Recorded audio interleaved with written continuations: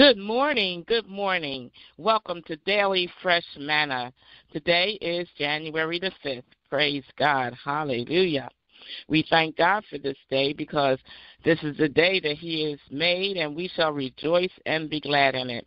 And we are here. Praise God. Today we are looking again at how we could take our every thought captive to the obedience of Jesus Christ. And let us become partners of the divine nature of our Father. Amen. Hallelujah. Glory to God.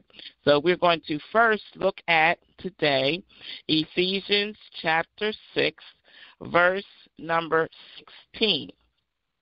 It says, "In all circumstances, take up the shield of faith with which you can extinguish all the flaming darts of the evil one.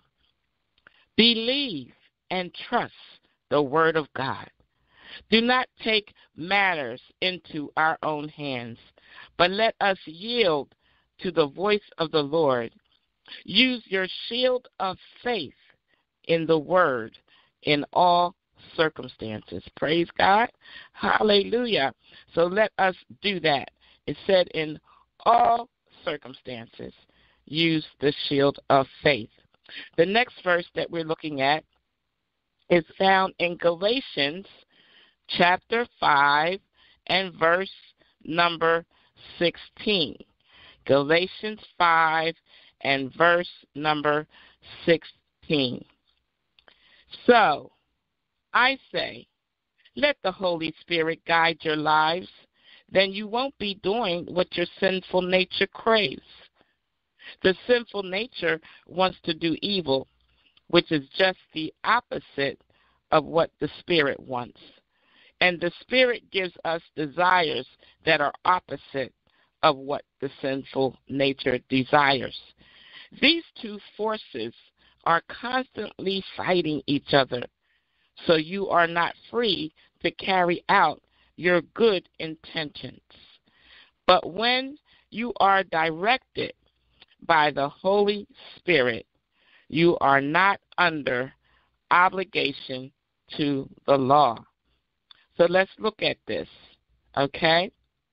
Galatians 5:16.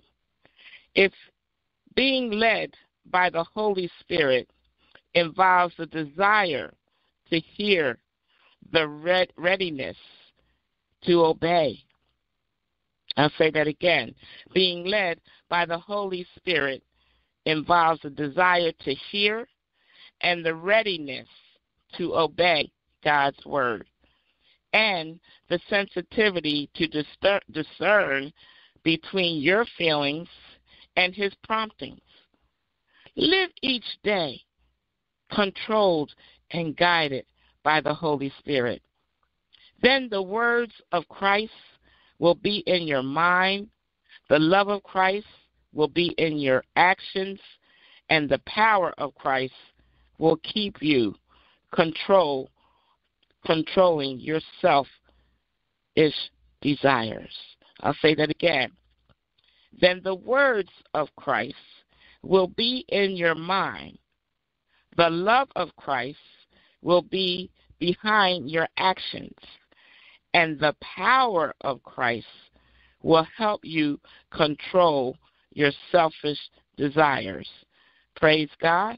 Amen, amen, and amen.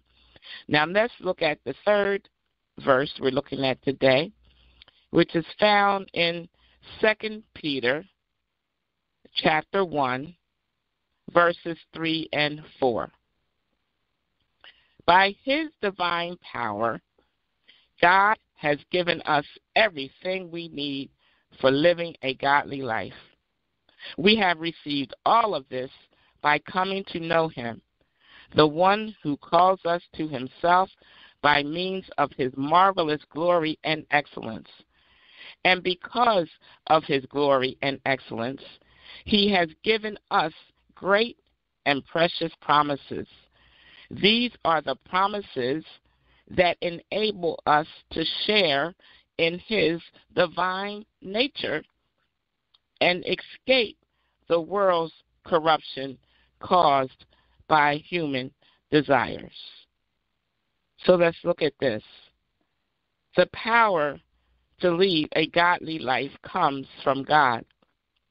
Because we don't have the resources to be truly godly, God allows us to share his divine nature in order to keep us from sin and help us live for him.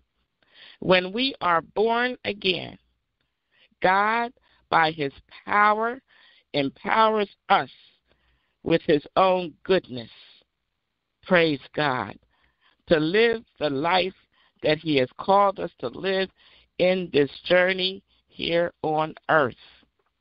Glory to God. So let us become partakers of his divine nature. Praise God. Let us be led by the Holy Spirit and not by our flesh in our thoughts, our words, and our deeds. Let us pray. Heavenly Father, in the name of Jesus Christ, I thank you for your everlasting goodness toward us. Your word declares, therefore, if any man be in Christ, he is a new creature. All things are passed away, and behold, all things are become new, as it is written in 2 Corinthians 5:17. We declare that we are a new creation in Christ. All things have passed away, and we have become brand new. We are no longer controlled or manipulated by our past sins, failures, iniquities, but we have been made clean by the atoning blood of Jesus Christ. By faith, we possess the mind of Christ. We submit our thought life to the Word of God and declare that we think and reason like Jesus Christ. We command any and all mind-binding spirits to leave us right now in the name of Jesus Christ and by his blood. Our heart is receptive to your truth, O Lord, and your word renews our mind. The more we think on godly things, the more we are changed into the image and character of Jesus Christ our Lord. We declare that the life of Almighty God is made manifested in and through us daily through Jesus Christ. And we declare that the peace of God that passes all understanding rules in our hearts and our minds. In Jesus Christ's name we pray. Amen. God bless you today. Let us become partners of the divine nature of our Lord and Savior, Jesus Christ, this day. God bless you and keep you, and heaven smile upon you always. Amen and amen.